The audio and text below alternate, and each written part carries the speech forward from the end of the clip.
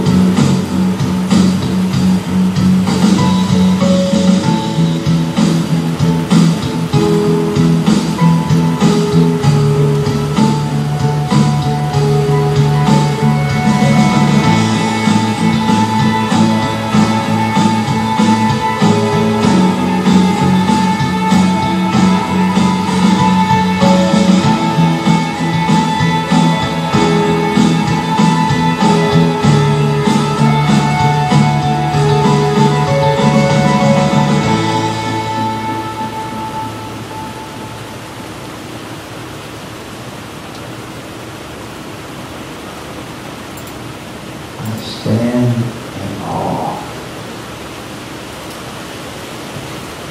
So what does it take to amaze you? As we're going to talk about what God is like a little bit. For myself, I love to see a good magic trick. Does anybody like magic tricks? I would love to see a good magician. And I could usually walk away. You know, they had one on, anybody ever watched America's Got Talent? A guy named Shin Lim, an Asian guy. He did some card tricks that were just amazing. And I can walk away from that and say, I was amazed. How in the world? Even though I knew it was a trick, I knew that there was something to it, I was still just amazed. How in the world did he do that? When I lived in Wyoming, I saw some things that were pretty amazing. Anytime you can see hot water spurting up out of the ground, I kind of call that amazing. I got to go elk hunting, even though I didn't kill an elk when I went. But we climbed up on this mountain and went kind of about halfway up on horseback and then halfway up walking. And I'd venture to say that, you know, as difficult as it was for this old man to reach the top of the mountain, there probably weren't just a whole lot of people that had stood up there and stood where I was at that day. And the view was just breathtaking. You could see for miles and miles and miles. And I'd have to say, that was pretty amazing. Another thing that always amazes me is kids. Anybody else amazed by kids? And I'll tell you what we've always talked about. We were laughing about this the other day. You know, and I'm as guilty as anybody else. I had kids that I spent way too much on, and birthdays and Christmas and stuff like that. And you got this little kid that doesn't really understand what it's like, and you buy this expensive gift for him on Christmas. And this has actually happened to us. And you get down there, and they get the package open, and you get the toy out, and you look around 5 minutes later, and the kid is playing with the wrapping paper. That's pretty amazing to me. Spent $100 on this, whatever it was, and the kid's over here playing with the box and the wrapping paper. That's pretty amazing. Now to say I've seen a whole lot of amazing things in my life, it probably wouldn't be true, but I guess I've seen a few things. I want to talk about a guy this morning that saw something that was pretty amazing. The prophet Daniel saw a vision of God. So if you want to go along with us this morning, if you'd like to turn to a Bible, you can turn to the 7th chapter of Daniel. We're going to read just a couple of verses out of it. Daniel had a vision of God. And we can all have dreams. And I've seen some pretty scary things in my time, in my dreams. I don't dream a lot, but you know, when you have that sixth taco right before bed, you can see some pretty wild things. And it wasn't good either. But we usually blame it on, you know, I had a big meal, you know, something went a little haywire in the digestive system, and then you have this terrible dream. But what if you had a vision where you saw God Himself? Last week we talked about recognizing people and recognizing Jesus. And we looked at Jesus in light of some of His I am statements. And through that we might see Him better for who He is. This week I want to try to do a little bit of the same thing with God the Father. If I ask you this morning, I want everybody, this is a mental exercise. Close your eyes. Close your eyes and create for yourself a mental picture of what God looks like. Has everybody got one? You can open your eyes now, because I did. I was a little bit scared of that because I thought somebody might nod off. But you got that mental picture in your mind of what God looks like. All right, now, I'm going to try to guess and see if it's something similar to mine. First off, He's old. We know that, right? He's this old guy. You know, he's got a big gray beard, and he's got white hair. Oh, kind of like Robert.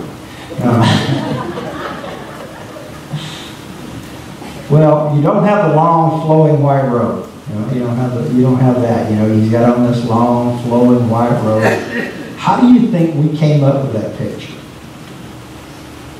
Was it after a spicy meal? No, probably not. We probably came up with that picture in the beginning because of scriptures like we're about to read. That gives us a version of God, or how we could picture God if we were going to picture Him as well.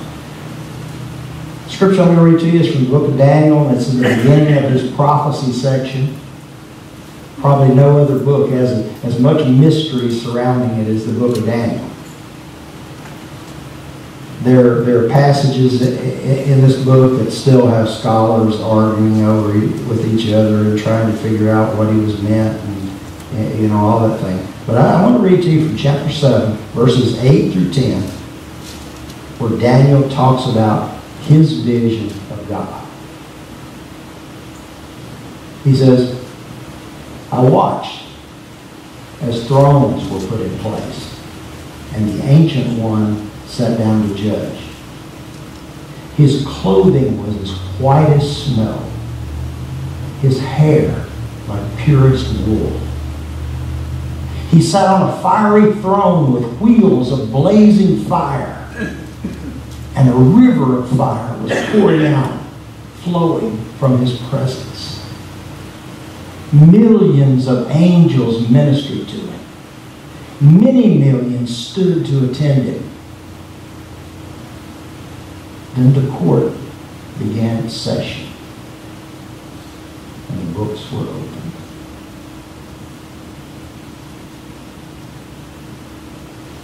This passage is in the middle of Daniel's vision about the four beasts. To me, it kind of seems almost out of place, you know, where it occurs. In my research on this passage, I never really found a good, clear explanation about why it was included at this point, except to illustrate the power of God over these beasts that were destroying the world. Now, most scholars agree that these beasts represented different countries or nations that were a threat to the nation of Israel. Depending on which scholar you read, it could be Greece, it could be Rome, Babylonia, Persia. It just depends. So I don't think I'm going to venture down too deep into what that really means. I just want to talk about what Daniel saw in his vision when he looked and he saw a glimpse of God. And what that glimpse of God should mean to us. First, if we look at God, we should see perfection. If you notice what's prevalent in Daniel's description of God, physical features, if you will, it's the color white. White is always known as the color of purity. Psalm 51:7, when David was repenting after committing adultery with Bathsheba, he said, "Purge me with hyssop, and I shall be clean. Wash me, and I shall be whiter than snow." Does anybody know what hyssop is? Well, hyssop is this plant that's pretty common over in the Middle East, and it belongs to the mint family. And you'll see it 2 or 3 times in the Bible mentioned. If you remember, he took a hyssop plant and painted the doorpost with blood, and the Passover, when Jesus was on the cross, put a sponge, a hyssop stalk. All those things have to do with cleanliness. And we don't know exactly how they used it, but I think they used it maybe even in medicinal ways. It was a cleansing thing.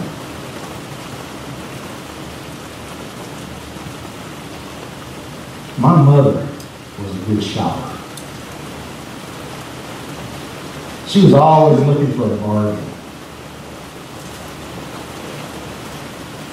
You ever go into the store and, I'm sure like me, you go to Walmart 6 times a week, it seems like.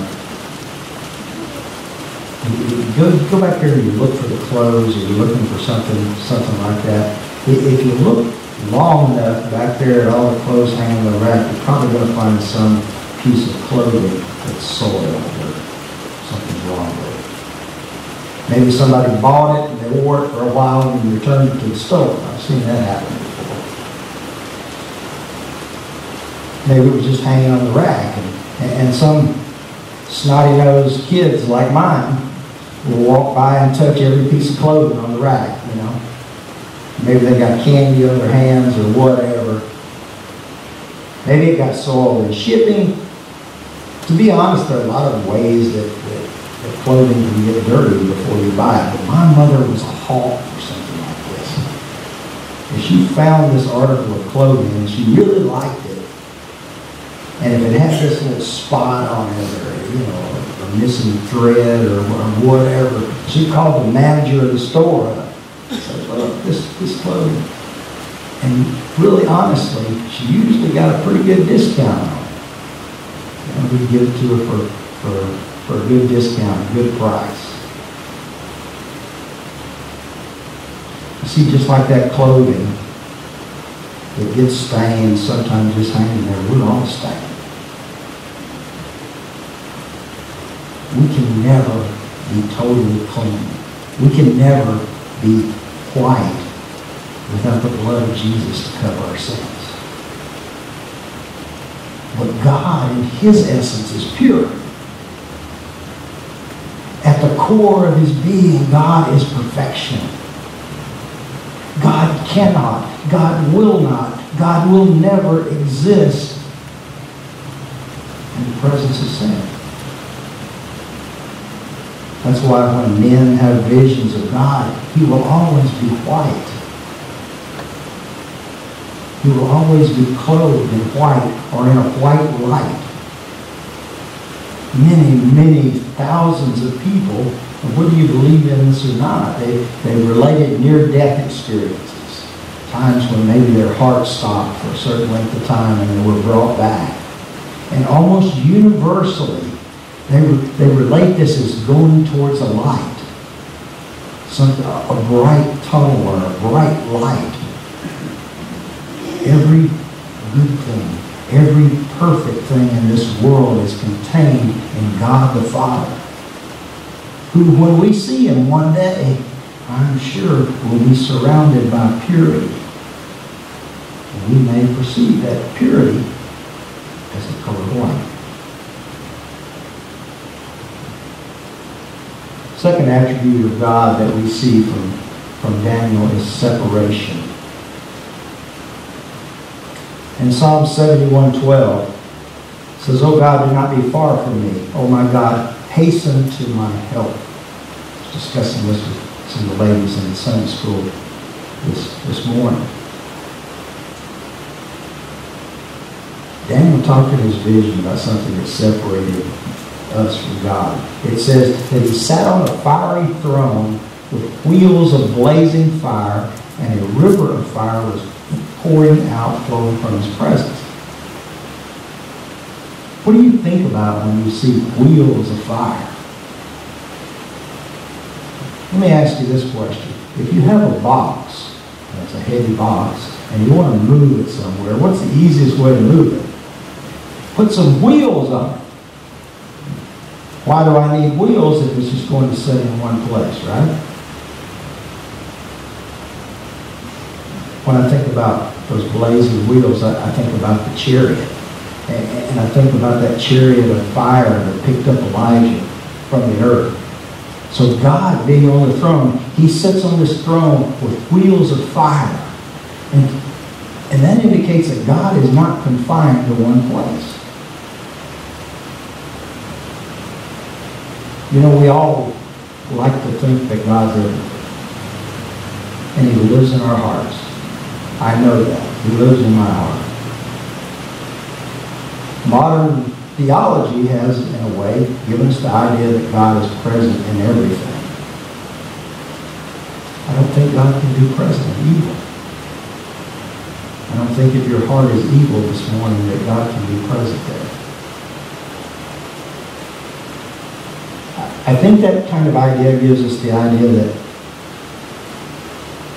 it gives you an attitude that supports those people that say, well, I don't have to go to church. I don't have to do that. I can worship. Because God's everywhere, I can worship from my fishing boat. I can worship from my deer stand because God's everywhere. You know, we say he lives in our hearts. He's just present in everything. But actually, that's not the biblical representation of God. What does the psalmist say? Oh God, do not be far from me. If I, as a psalmist, beg God not to be far away from me, that means that God can be far away from me, right?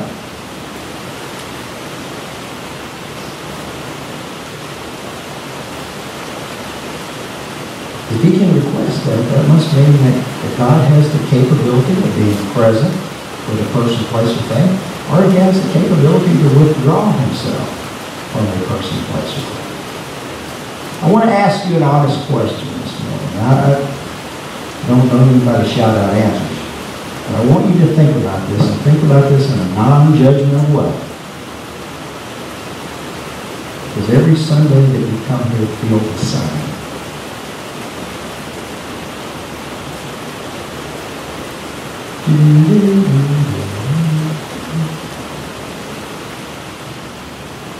Does every Sunday feel the same when you come to church?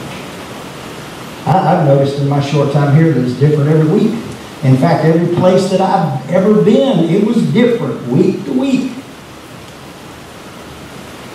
Some weeks I sit down and I just pour my heart and my soul into a message.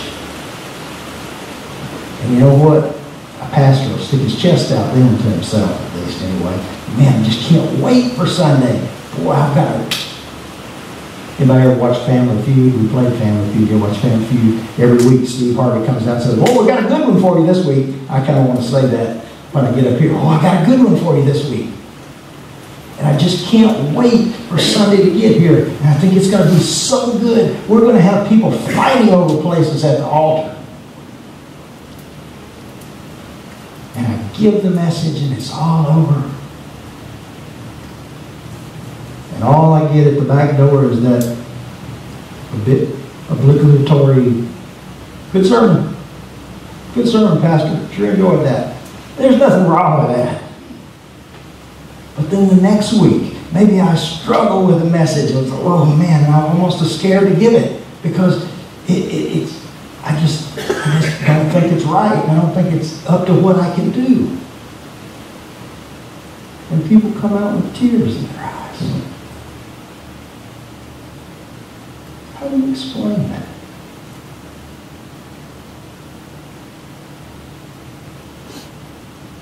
Why do you think that is?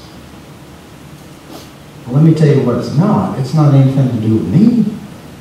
Because if it was something to do with me, that great sermon that I'd written the week before would cause a revival. We'd be having to increase the parking lot by now.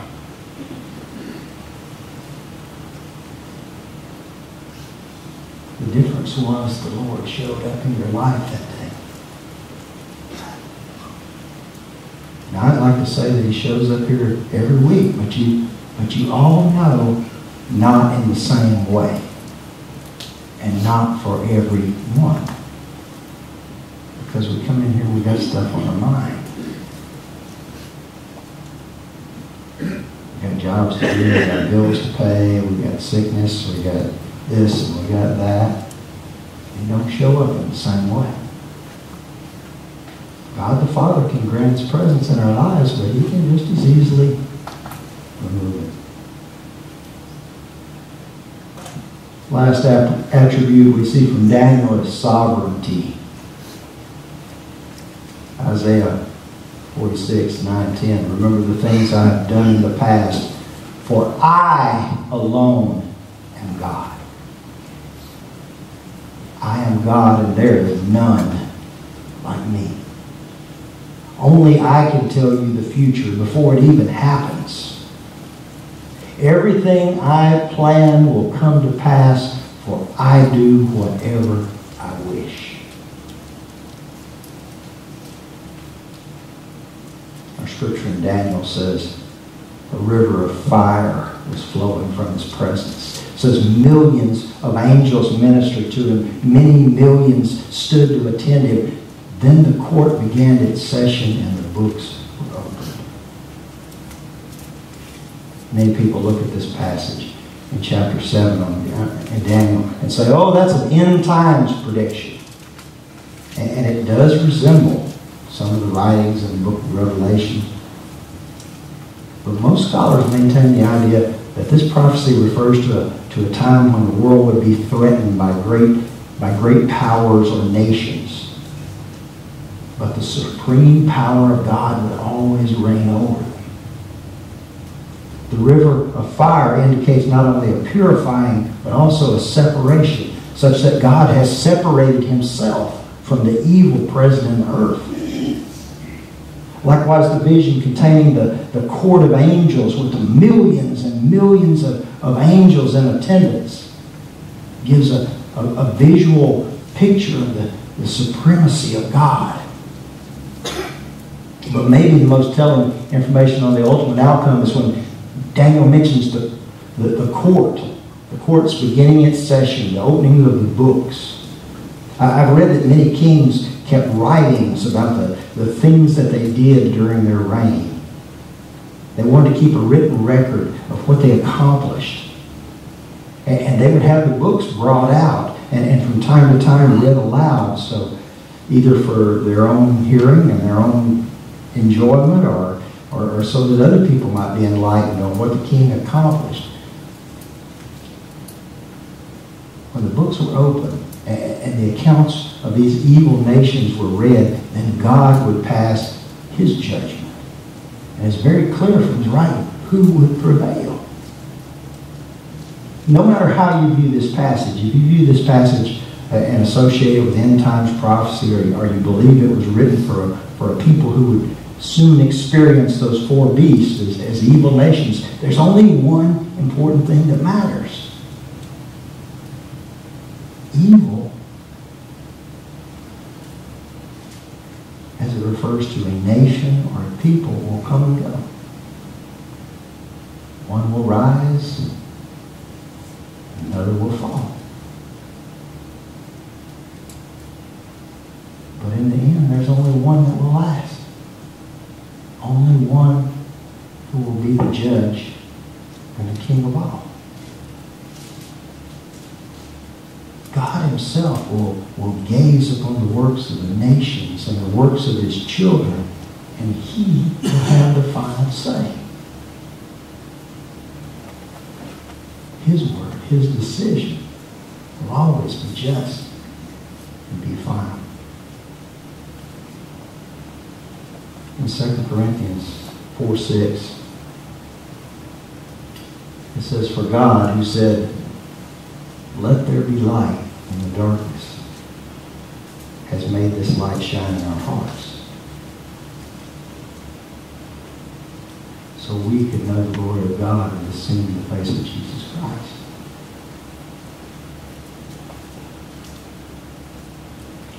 The only way that we'll truly ever see God and ever know God is through his Son, Jesus Christ. The only way that we could ever be allowed in his presence was because of the cleansing blood of Jesus Christ. But even though he saved us from our sin, even though this was done on our behalf, there's still some responsibility that falls on us. We still have an obligation. We have an obligation to know and to love God. We have an obligation to seek the face of God and to know what that face may look like. And the only way that we can do that is to study the Bible, study God's Word. The only glimpse we will have is through those who have chosen, who have been chosen to look upon the face of God before they. If we know him, we will love him. If we seek the good, we will be good. If you need to seek him today, if you need to know more, to see more, to be more, in his kingdom, come and pray today that God will be revealed in your life. 165 is all said.